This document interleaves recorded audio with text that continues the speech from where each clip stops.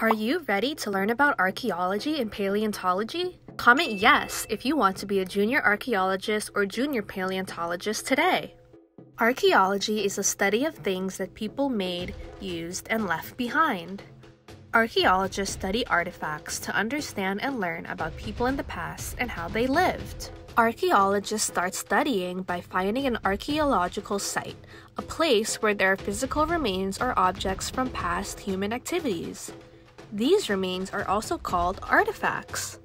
At the site, archaeologists dig very carefully to make sure they don't damage the artifacts because they're very old and can be fragile.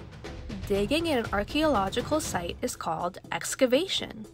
Archaeologists used a lot of digging tools like shovels, picks, and brushes for their excavation.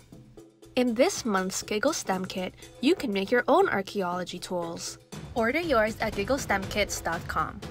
Using their tools, archaeologists try to uncover ancient tools, weapons, buildings, or other artifacts made by humans in the past.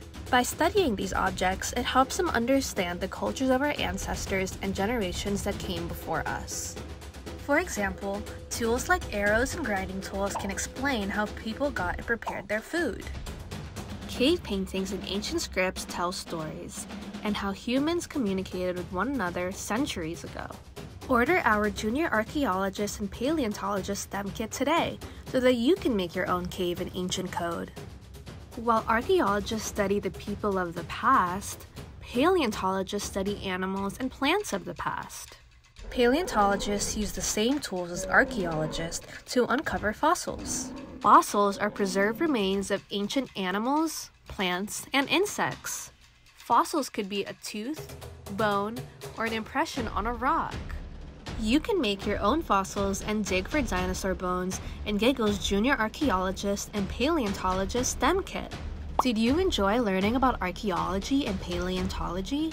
Comment yes if you did and subscribe to our channel for more stimulating videos.